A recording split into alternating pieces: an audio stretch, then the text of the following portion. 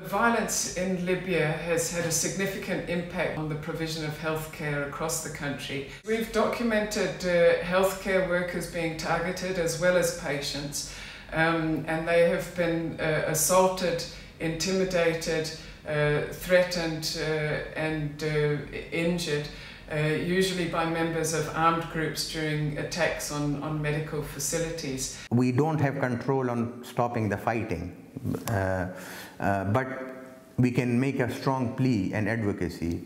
Please spare the health facilities and the health workers, because they are serving everybody, including you. And if you target them, you incapacitate the capacity to be able and available for the people to get health care when they need it most. We also call on commanders of armed groups to publicly condemn any attacks against medical facilities or medical personnel, and to instruct their subordinates against any such attacks.